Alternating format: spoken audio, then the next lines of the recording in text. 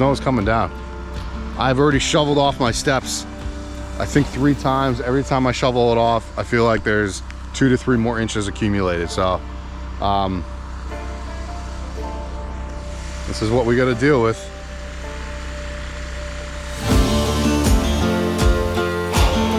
All right, so this is kind of like a kind of an unprepared vlog. I put it out into the Instagram world that I was going to do or should I do a vlog about surviving the winter in an off-grid tiny house, which is what I'm in. Want to apologize at the beginning of the video that my house is a mess because I've got a lot of things happening right now, and I'll actually probably talk about that a little bit in this vlog. So I also just realized the lights are off, although I have beautiful natural light coming in because I have these north-facing windows right here. It's middle of the day. It is almost 1 o'clock in the afternoon. It has been snowing since I think like 1, 2 in the morning, somewhere around there, because I think I fell asleep around that time, and I saw flurries coming down. Maybe 6 or 8 inches of snow right now. We're probably going to get right around 10 inches of snow by the end of all of this. My disaster of a house right now and how unorganized and messy I am right now, it's cleaning day. It's cleaning day. And it doesn't help when you have this, you know, beautiful creature that also loves to tear things apart, like her Christmas stuffed animal that she got. Yeah, got that for Christmas, just ripped apart. So there's remnants of a stuffed beaver just all over all over the tiny house. That's awesome. Good job, Glaze. Love you for that. We got some football happening because I'm recording this on a Sunday. All right, let's get into the good stuff. Obviously, we have an overcast day today because it is snowing good out. This is not a blizzard. They just called it a winter storm. So there's a few things you have to deal with when it comes to the off-gridness of it all in a tiny house. So I have 2 massive ReLion batteries. They're 15 kilowatt each. I have 2 of them. So that's 30 kilowatt hours of battery, 30,000 watt hours. I'm running things like my refrigerator, my heater, my Starlink internet, which is probably one of the biggest draws, my TV. Those are the things that are pretty much constantly running. A couple days ago, I did laundry. However, I had sun that day, so that was pretty much free power for laundry, because at the time I did laundry, I was getting roughly 1,100 watts of solar from my 3,000 watt solar panel array that is up on my roof right now. Now, if you followed me for a little while, I had a tree that fell on my house because I cut it down incorrectly. Actually smashed one of my panels. So we're actually down a panel, but because of the angle of the sun or the earth and how the sun is hitting the solar panels, we're getting not a lot of solar in the wintertime, especially up here in Maine. Obviously, a day like today where there's just overcast, I have to use my generator that has been obviously a lifesaver when it comes to wintertime off-gridness. Now, if I was at a property or I was at a village or even an RV park where I could plug into a 30 amp, receptacle, then that is grid power. And I would be able to use solar as well as grid when I needed it. I have power right at my street, but I didn't bring the power up to the house. This is all off grid. Next thing you got to think about is water tanks. I have a 100-gallon freshwater tank that is inside, so it stays heated and it's not going to freeze. I have no gray tanks on the outside. The way that my drain works is it drains straight out. However, I dug a dry well and I use all biodegradable soaps and etc. and so forth. And then I have no black water tank because I have a Laveo dry flush as my toilet. And then the other thing is heat. The heater that I have is Van Life Tech. I built my tiny house as more of like a boat, a yacht, or a van. I use a lot of DC power. So my refrigerator is run DC power, 12 volt. My heater is 12 volt. All of my lights are 12 volt. My air conditioner is a 48 volt because I have 48 volt batteries and I got the option to have a 48 volt air conditioner. So my heater, we'll walk on over here and I'll turn the lights on for everybody. My heater is the Van Life Tech system right here. You can see that the floor is at 87 degrees. I have roughly 300 feet of PEX tubing in the floors, all right? And they zigzag back and forth, and my floor is super warm right now. It's at 87 degrees. System has glycol in it, and that radiates the air, right? Like a radiator would do. It's a 2-stage system. So the second stage of it is I have a forced air right here. So I have a setup in here where when the forced air needs to come on, I think it's like a 4-degree separation. When the degree separation is, right now it's at 68 degrees, but I actually have my heat set to 70.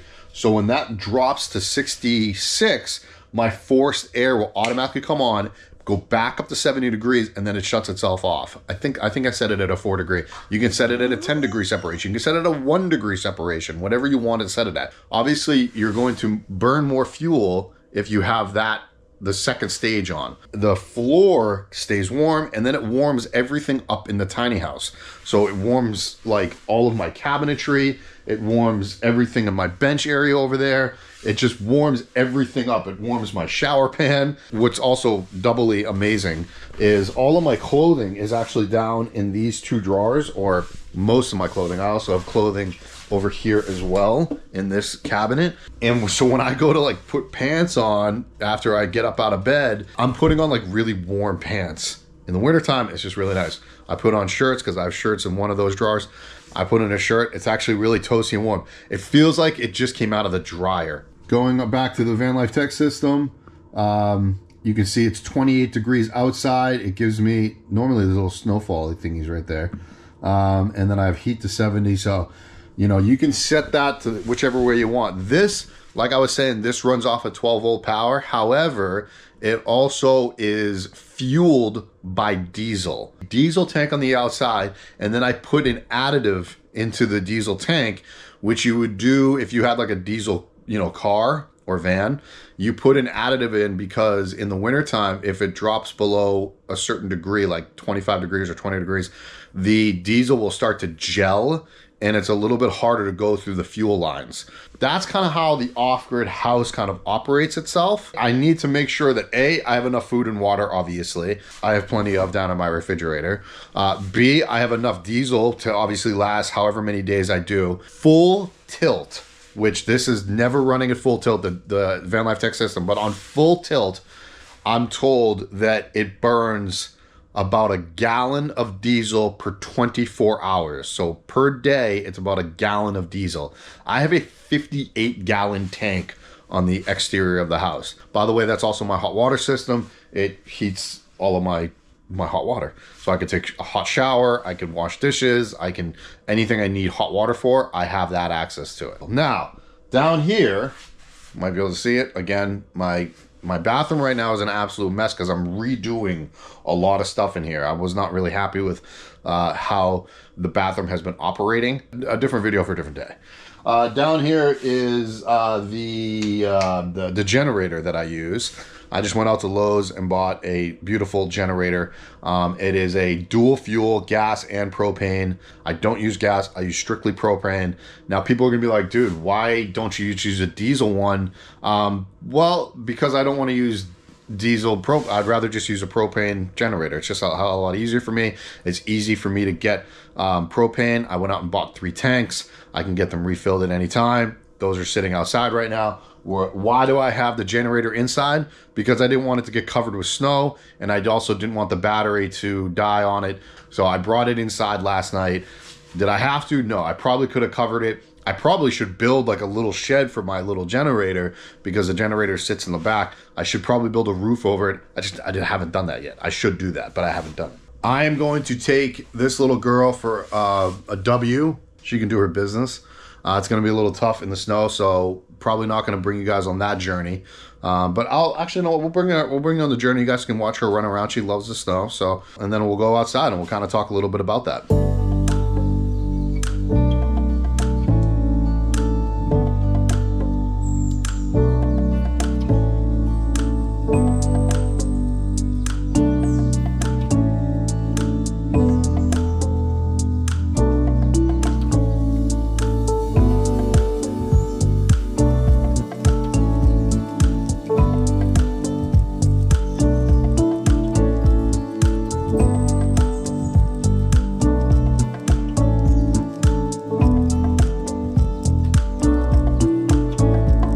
This one's running around like crazy.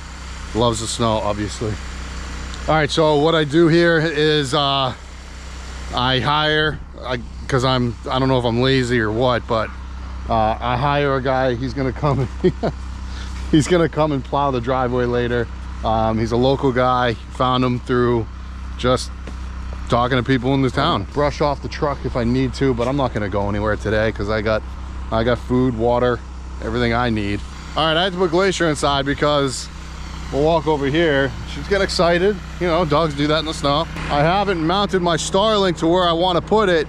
I have a pole that I'm going to put up in the back of the tiny house, so I'll have my Starlink literally attached to the tiny house, but my Starlink just sits here on the ground, and she just bit the cable because she thought it was a stick.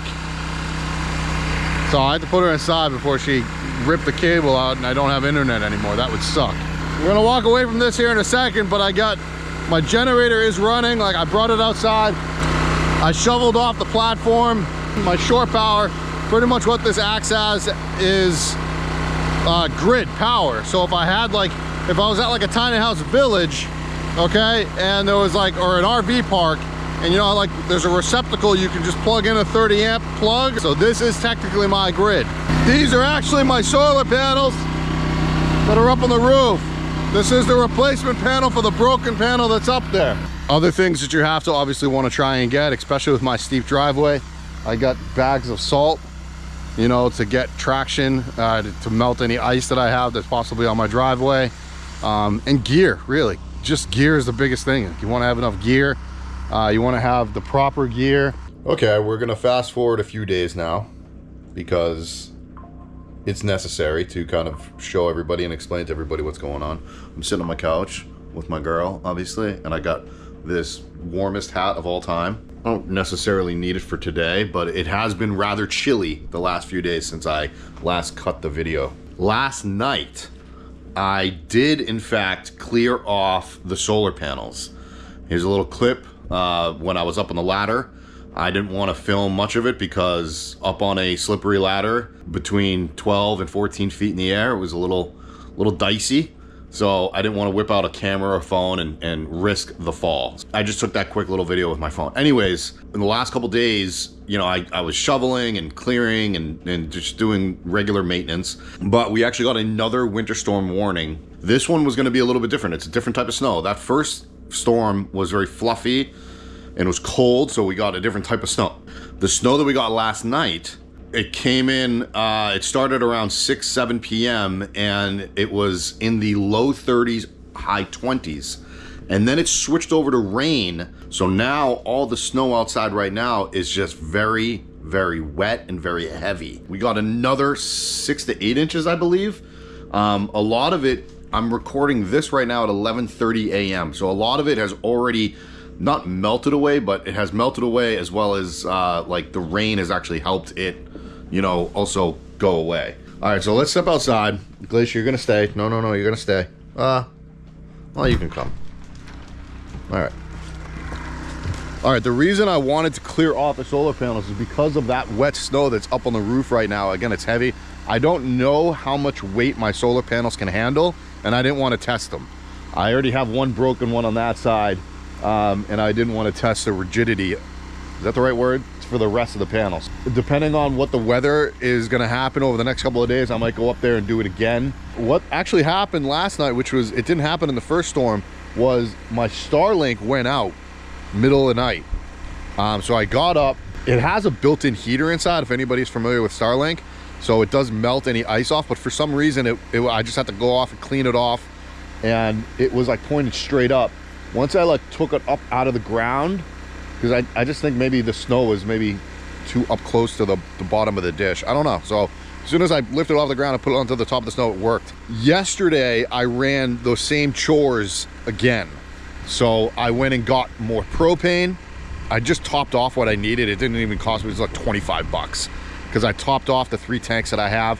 I've only used half a tank from topping off from last night into today because I wanted to recharge them back. Now, the sun is shining and I would have gotten some nice solar, but it's all covered.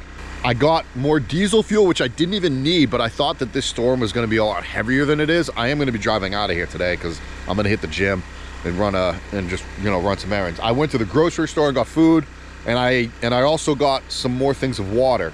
The reason I was actually prepping myself for a week is because of the type of storm that it was. So the other thing that I really like to do is I will check the weather patterns. I also knew that this was going to be a heavy snow, and when it's heavy snow, what you sometimes will get are broken tree limbs. You'll get even fallen trees. You want to see if it's going to be high winds, because that's another thing that can cause trees to fall over. When trees fall over, they will tend to hit power lines, and if power lines, you know, get knocked down, there's a very good chance that roads could be closed. So what would happen if my road was closed on both ends and I couldn't leave, right? I couldn't go to the store. Now, in a perfect world, I would have snowmobiles. I would have some sort of means of transportation in snow. You know, if you are truly way off grid, I would highly recommend getting something like that. I'm not that bad. I could even walk if I needed to.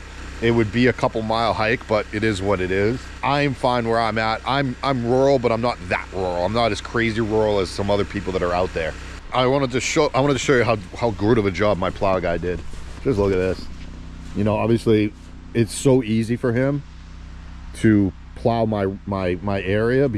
Technically, you are not allowed to plow down into the street and across into somebody else's yard. That's technically illegal. So what he does is he just plows up. I've got plenty of room for them to plow up to that. Right now it's beautiful. It's like 40 degrees. Sun is partly cloudy, whatever. It's beautiful. I mean, I'm in a hoodie. It's freaking gorgeous. I love like this kind of winter. The winter, like when it, you know, you get a dumping of snow and then it's like beautiful the next day. So I'm gonna run the generator. I'm gonna charge the batteries up for today. I got a meeting at 2 o'clock. Just wanted to give you guys like a little update on like kind of what happens, you know, how to live off grid. So it's actually a lot easier than what everybody makes it out to be. Very easy, as long as you prepare. All right, guys, I'll see you guys next time. Later.